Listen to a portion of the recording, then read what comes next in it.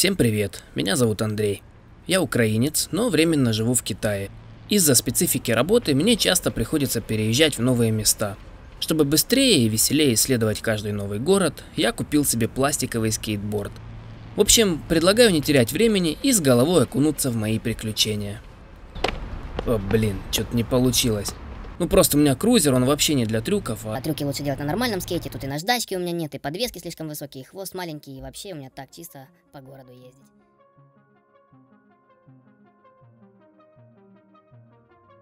Свой рассказ я начну с Гуйлиня. Гуйлинь — это очень красивый и по китайским меркам маленький город. Хотя он и не так хорошо известен, как, к примеру, Шанхай или Пекин, но ежегодно сюда приезжают сотни тысяч китайских и иностранных туристов. Говорят, что для европейцев это вообще главное экскурсионное направление в Китае. А все благодаря невероятным пейзажам из карстовых гор, которые находятся в самом Гуйлине и окрестностях. Город меня очень впечатлил своей чистотой и атмосферой, и я бы сказал, что как-то так себе представляют Китай те люди, которые никогда здесь не были. В общем, давайте 2 минуты покатаемся по городу, а потом куда-нибудь сходим погулять.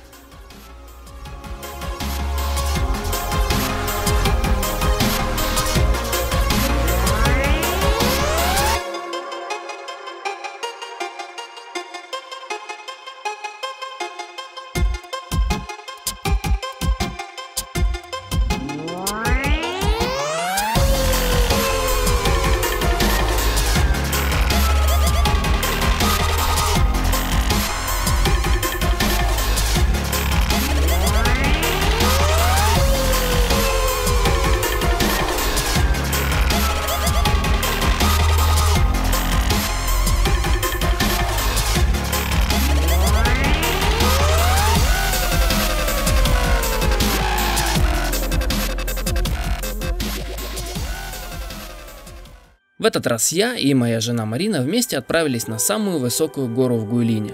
По-китайски ее называют Яошан, ну а по-нашему гора Яо в общем.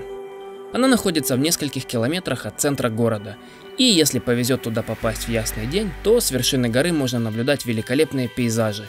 На высоте больше 900 метров прекрасно видно, что Гуйлинь со всех сторон окружен потрясающими по своей красоте горами. Самый простой, быстрый и популярный способ попасть наверх – это канатная дорога. На полпути назад, кстати, можно сойти с кабинки и съехать верхом на щите по железной горке. Такое развлечение называется табаган. В общем, весело, быстро и даже немного опасно. Кстати, если говорить об опасности и вернуться к канатной дороге, то с сиденья кабинки в любой момент можно легко спрыгнуть. Достаточно просто приподнять ржавую железную перекладину. Конечно, для наших людей такая мощная техника безопасности не в новинку, а вот европейские туристы не слабо удивляются. Как по мне, так это придает поездке некий дух приключений и авантюризма. Если приподнимать перекладину посреди пути, то можно даже почувствовать себя нарушителем закона и разрушителем системы. Сама по себе дорога занимает около 15 минут. За это время можно здорово оглядеть все вокруг и насладиться великолепием момента. Ну, а тем временем мы уже достаточно высоко поднялись, и самое время мне немного помолчать. Здесь так красиво, что слова будут явно лишними. Наслаждайтесь!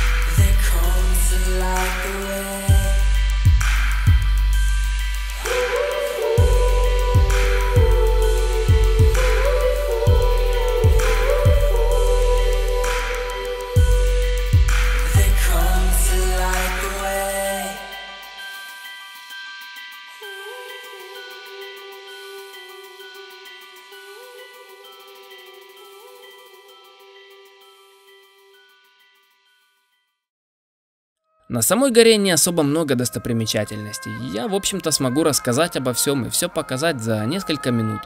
Вот, например, коричневая гусеница или какой-то червяк. Лучше не будем трогать.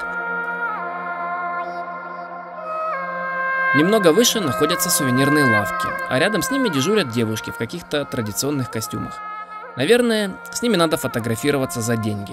Ну, как по мне, так лучше все-таки потрогать коричневую гусеницу. Самая интересная часть – это, безусловно, смотровая площадка. К сожалению, ее немного закрывают какие-то заросли укропа, и обзор сужается где-то к 90 градусам. И еще тут тусуются вот такие крутые петухи. Но они не очень дружелюбные, какие-то ЧСВ.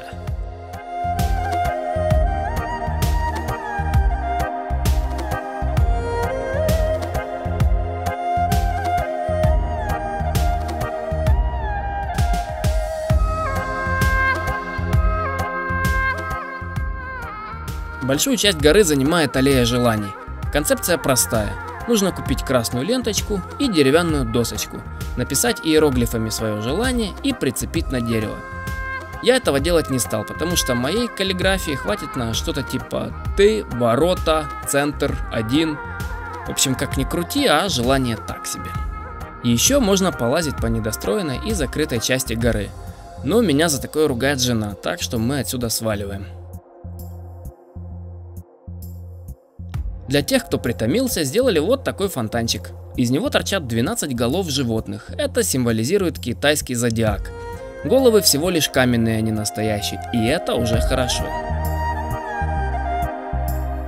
Дальше мы можем наблюдать гигантского золотого сидящего чувака, огромную деревянную мясорубку,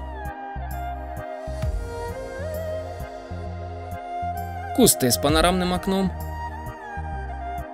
и, наконец, футбольная команда из золотых сидячих чуваков. Раньше, как я понял, мы видели их тренера.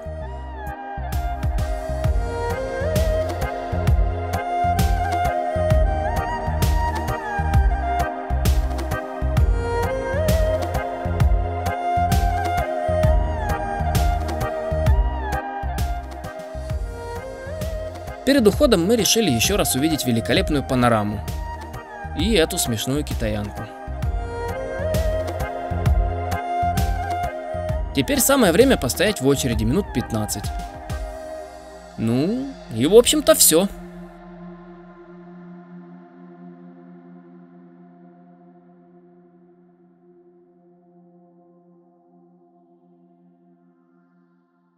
Шутка-минутка. Самое интересное начинается только сейчас.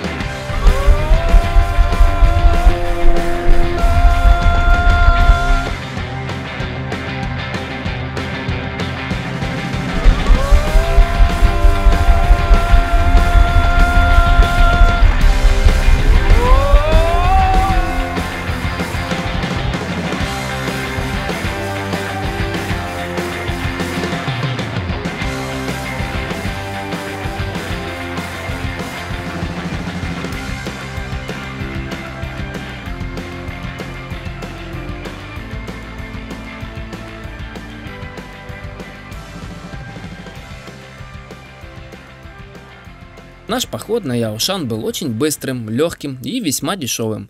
Хотя место и не замысловатое, но приятных впечатлений осталось много. Если в ясный день вы окажетесь в Гуйлине без дела, приезжайте на гору Яо, оно того стоит. Ну, а вот теперь действительно на сегодня все. Спасибо за то, что посмотрели. Подписывайтесь на канал, чтобы не пропустить ни одной глупой шуточки и увидеть еще больше китайцев. На очереди много нового и прикольного. Пока-пока!